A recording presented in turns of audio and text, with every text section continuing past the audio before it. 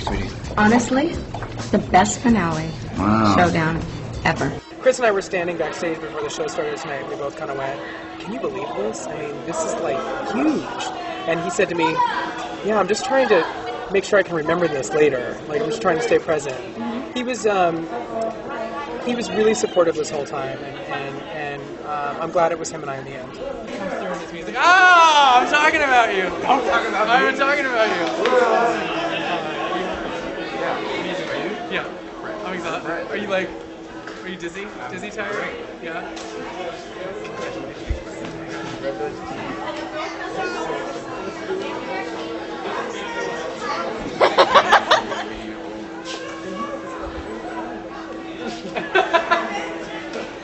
During the day, we had some moments where we looked at each other and be like, "What do you think's gonna happen?" And it was really cool because we both, at various times, just stopped and looked at each other and meant, you know what, whatever happens, you're cool in my book, and you know, I'll be your friend for life, and you deserve it. So it felt great. I think Kris is so talented and so deserving of that title, and it was an honor standing next to him. It really is the truth. You guys are really good friends. How have you supported one another throughout this whole process? You know, since we've been in Group 2 together in Top 36, you know, we've helped out song choices, arrangements, and all that kind of stuff. And he's bounced ideas off of me, and I've bounced ideas off of him. And it's been really nice to have that kind of person to do that kind of stuff. Yeah. The new American Idol is Kris. I think I shook you like that a couple times because you were like, I don't know the thing. I think my mouth was like, yeah, you were shocked, and then I was like, you did it! I was like, gotta sing that song. You know, I mean, Kris and I kept talking about it the last couple of days, and we realized it was going to be anyone's game. We're both big fans of each other, and we both felt like getting to the finals was winning in itself. You know, it wasn't about who's going to beat each other out. It wasn't a fight. It was just a celebration, and I really feel like we did that tonight. I'm still shocked to go up against someone like Adam. We're really good friends, and we've just created this bond, and we're just really close. And that was tough to go up against him, but more than anything, we weren't competing. We were just having a good time. I think he's an incredible artist. I think he's a really deserving guy. He's got an incredible heart. Him and his wife have an inspiring relationship. Inspiring, really. I mean, they make me kind of go, oh, okay, that's the real deal. That's what I'm striving for. And I hope that that's what me and Adam's friendship has shown people, that no matter how different you are, that you can still love people and be friends with them.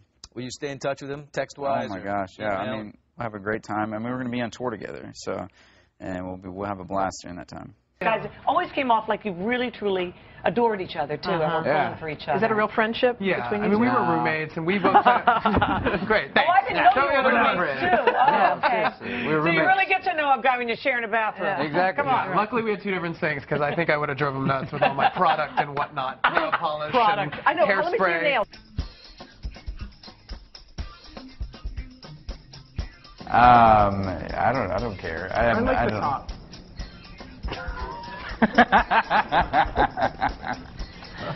That's inappropriate. That was good. Hey.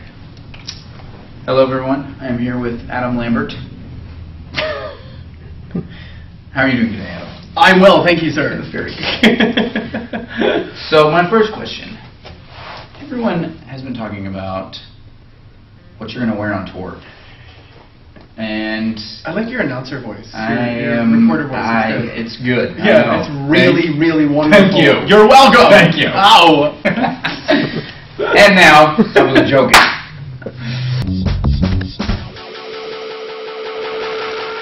They gave you a feather, didn't they? They gave me a couple feathers. They wanted to glam up my look a little bit, which I really appreciate. Thanks. And they also gave me a headphone splitter so that me and Adam can listen to music after these shows and cuddle. They're clearly misinterpreting our friendship.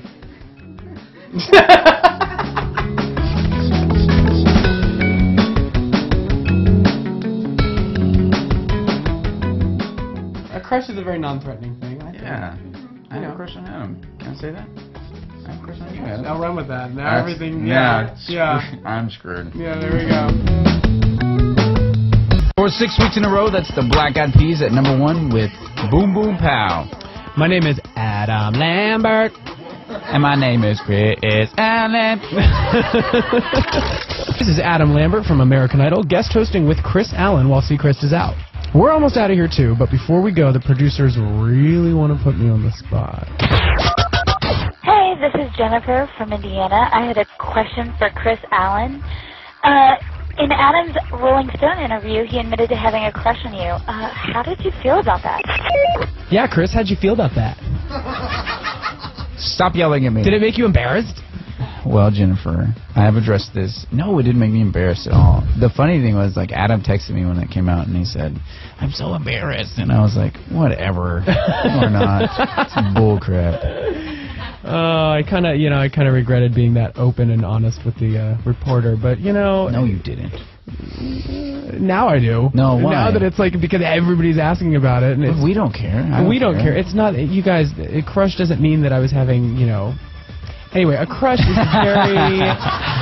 a very very nice, lightweight thing. It's not a big deal. I have a crush on you, Adam. How about that? See, wow, you heard it here first. Yeah. Starting some new rumors on American Top 40. I'm trying to mix things up. Exactly. All right, so you guys asked for it. You wanted a kratom bubble tweet. So here we are on the bus, headed to New York City. New York City. We'll see you guys at the concerts this week, and I'm a little tired myself. Yeah, let's go to bed in a Who's on top? Yeah, you just did that.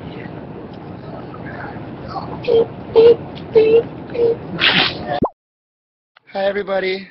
Say hi to Kratom. Hi. Ask a question.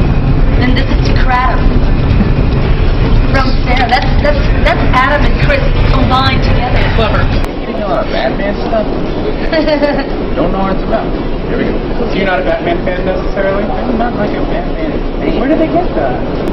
Maybe they think you should be. What do you look like that? Maybe you're Batman too. Oh, yes. Thanks, Adam. Everyone loves Robin. Yeah. How long does it take you to do your hair, and do you do it yourself? Well,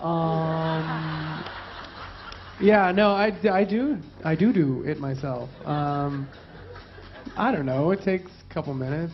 I don't know. Depends on the do, right? It depends on the do, yeah. If he's got the thing going. The pompadour is a lot more involved. That takes a while. There's like blow dryers and back combing. And, usually needs help with that. Yeah. Yeah. Kris actually has become, we were roommates, so he would, help me. I've done things. Yeah. He was really, yeah. I introduced him to a whole new world of products. This is cool. See things I've never seen before. I was like in the back while he wasn't there, like trying to. I was like, what did this do? Oh, it turns your hair blue. Okay.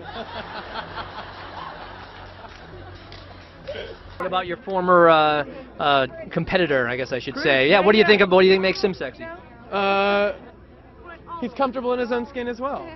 Yeah. Not really. Yeah. It's so funny at C100 Single Ball. Here you are reunited, Kris Allen. I know. There he is. Look at that right there playing right now. Hey, Kris, what's up? And I know you actually wanted to hurry up with this interview so you could go back and see his last couple songs and stuff. Oh, I'm so excited for him. Maybe I'm crazy. Ooh, maybe you're crazy. Maybe I'm crazy. Possibly. Oh, maybe I'm crazy. Maybe you're crazy. Crazy, crazy, crazy. Maybe I'm crazy. Probably. Yeah.